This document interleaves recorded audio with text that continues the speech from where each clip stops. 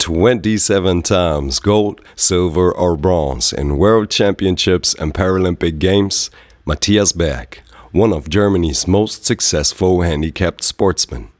An active participant in the Paralympics 7 times, remarkably in both the Summer and the Winter Games.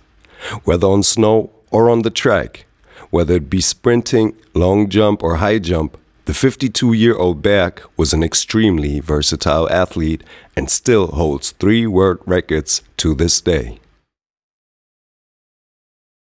This versatility can be seen throughout the Swabian's entire life. Matthias Berg is a lawyer and a passionate musician, performing as a soloist in concerts all over the world.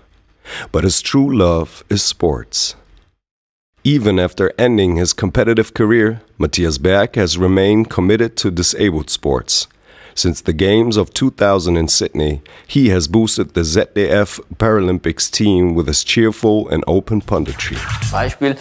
You wonder around things at first when you commentate at the swimming. Normally you'd say, with that time of his, he already has 1 foot in the final. And they'll say that whenever a leg amputee swims. And then they've noticed the guys competing in the sports want completely normal sports coverage.